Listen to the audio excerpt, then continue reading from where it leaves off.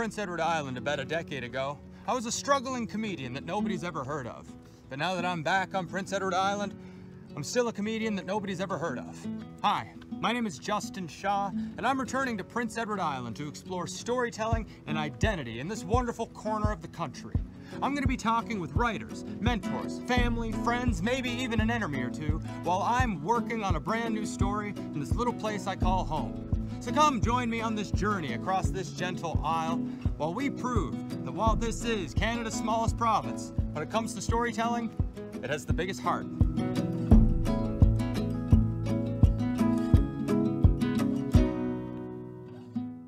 I'm glad to be home on Prince Edward Island. Glad to be back because I live with my wife in Hamilton, Ontario, and I moved there because I always wondered what it would be like to live in a Grand Theft Auto video game. It's a frightening city, but I'm originally from Cardigan, Prince Edward Island, and it's challenging to sound tough in Hamilton when your hometown's named after a sweater, you know?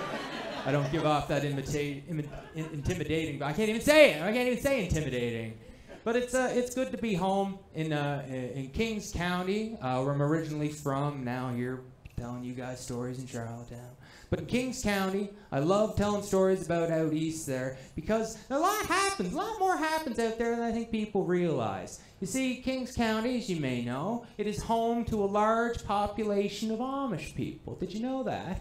Yeah, and I tell people that in Hamilton all the time, and they got some interesting responses. They go, oh, you lived in an Amish community, did you? You ever hook up with an Amish chick? You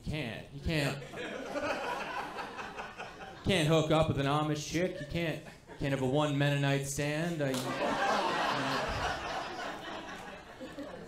That joke's usually a grower, not a shower, so thank you.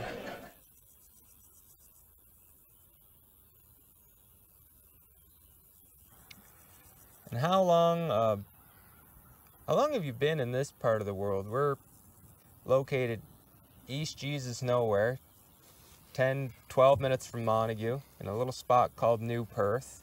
They call it New Perth, established in 1813. Yeah. You've been here since then, I suppose. Close. Yeah. We've been here for 43 years. That's a long time. It is. It is. Someone asked you if you'd ever lived or worked anywhere besides PEI. What was it you said to them? No. This is it. PEI. Yeah. They wanted to know why I didn't, and I said, well, if you're born and raised in the best place in the world, why would you want to leave? What makes it the best place in the world, you think? Just look around. How many horses you got in the barn these days? I got 6 here right now. 6? What made you get into the breeding aspect? The lack of horses around.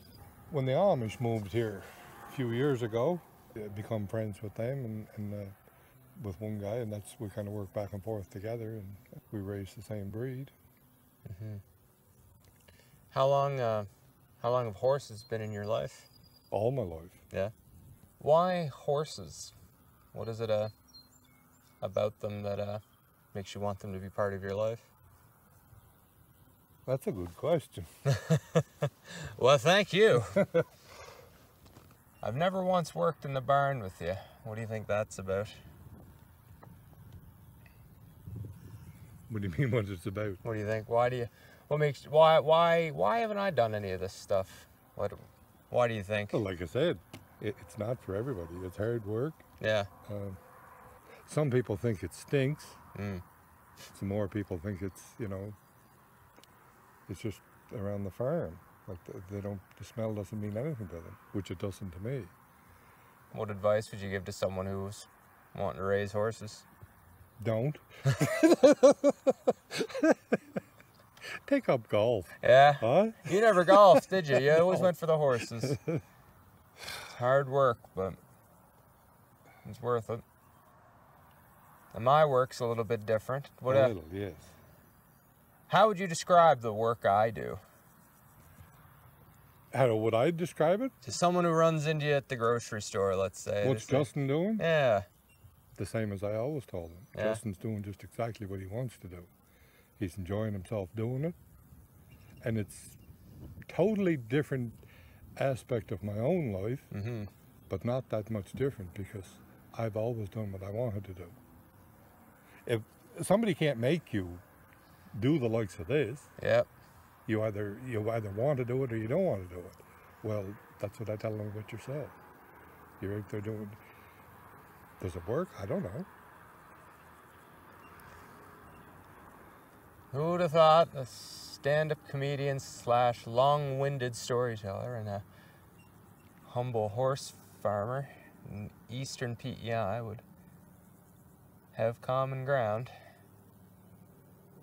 So I'm home here for the next little bit, and I'm working on a story that I've been writing that's specifically about Kings County. It's about the 70-mile yard sale. Have you ever been to that yard sale? Yes, we have been. Yeah? Did you buy anything you remember? Oh, I did. Yeah, we did. Yeah? Yeah. We left one day, and your mother, she had to have a bicycle. Yeah? Oh, yeah. Is it that blue one up there? It is, yes. What'd you spend on it? I'm not sure what it was. So I'm using this story of a yard sale. It's a fella coming home to get a family heirloom that gets lost in the yard sale, and he's running all over to find it. He's learning more about his family as he does it. And I wanted to tell this story just to put a bit of a spotlight on Kings County, because often when you hear stories told about Prince Edward Island, it's often Anne of Green Gables or something with Stompin' Tom Connors, very mainstream kind of understanding of what it is, but it's the little things that I think people are really drawn to in PEI that make it what it is and make it a special place. The art of storytelling has been, that's part of Prince Edward Island. That's been the same in PEI as raising horses. And there is an art to it, partially off the story, and the biggest part is on the delivery, like, you know, how that story is told. So it really doesn't matter what it is, it's just the way, you know, that it is told. Fair. Hopefully don't get bored to death. Well, okay then. Well, I know you got all kinds of things to busy yourself with. You probably gotta go make supper for Mom and gotta clean the house for her. I know you're breaking your back. I know. Doing it, and you gotta keep an eye on these beautiful beasts, making sure they're not getting into any trouble. But thanks for your time, and thanks for sharing your wit and wisdom, and thanks for not talking nasty about me behind my back to the people at the grocery store. Huh? Good, sir. I love you too. Yeah. But anyway, he's on the couch asleep, and I'm tanned and I'm terrified. He goes, Dad! He goes, what? And I go, there's a bat in the house. And he goes, no. Oh, yeah. And he gets up, goes to the kitchen. Oh, Jesus. Goes into the pantry. I'll never forget the next few things that he did. I'll never forget it for the rest of my life. He went to the pantry, pulled out an entire roll of paper towel. He wraps the paper towel around his hand, looks at the bat, he catches it with his bare hands, with perfect eye contact. He looks at me, crushes the bat with his hand, opens the door, and throws the bat out of the house. Slams the door, looks back at me. He was in the wrong place. I'm remembering the story as I'm introducing my dad to my now wife, and he goes, you know, I love you, son, which is a terrifying way any parent can begin any conversation. I love you, son, but now that you've married her, she's, in a legal sense, now my daughter. So if you hurt her, you're the bat. And there will be no paper towel, so